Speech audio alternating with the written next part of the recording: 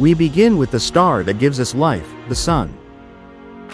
A blazing sphere of hydrogen and helium, 1.4 million kilometers wide.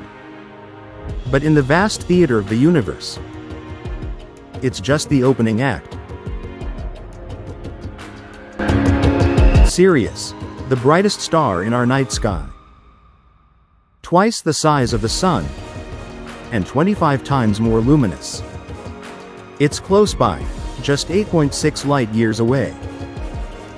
But size? Still modest in cosmic terms. Next comes Pollux, an orange giant about 9 times wider than the Sun. Once a regular star, it has swelled with age, radiating a soft golden hue, marking the beginning of true stellar scale. Meet Arcturus, a red giant 25 times the size of our Sun. Older and cooler, it shines with a fiery orange-red glow. Its light has traveled 37 light-years to reach us.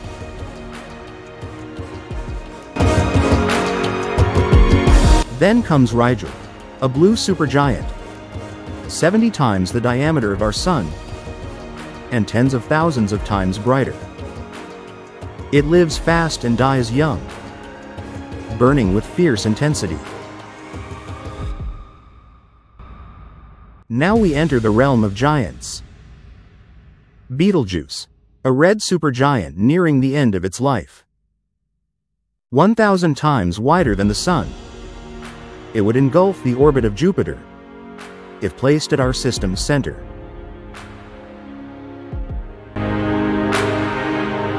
And then comes VY Canis Majoris, one of the largest stars ever discovered.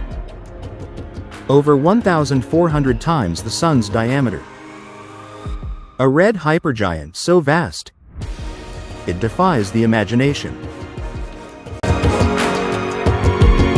Finally, we reach UY Scuti, the current record holder for the largest known star.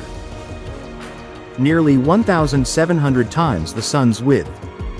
If placed in the center of our solar system, it would swallow Saturn. It is not just big, it's beyond comprehension. Now, behold the stars together. From our Sun to UY Scuti, the scale of the universe stretches our very sense of size, light, and time.